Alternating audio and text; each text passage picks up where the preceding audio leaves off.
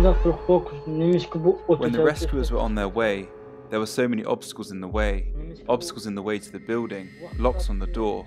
The neighborhood was blocked. And when the police came, they could not get into the building immediately.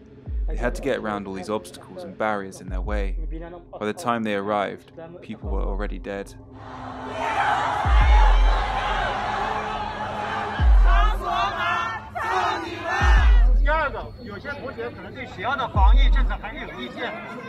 It's surprising in the sense that compared to protests in China in the 1990s and 2000s, and we see a lot of protests, but many of these protests restrain themselves by targeting local officials and trying to express their loyalty to the center. But this time you see slogans, chanting like Xi Jinping step down, and even some call for freedom of expression.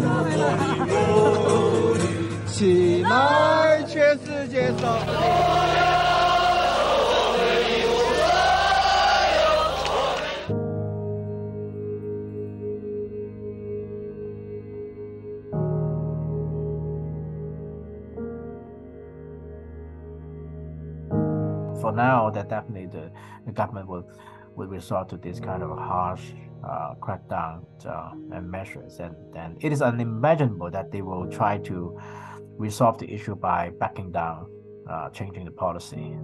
It is not the Xi Jinping style, and it is not going to do any good for them anyway.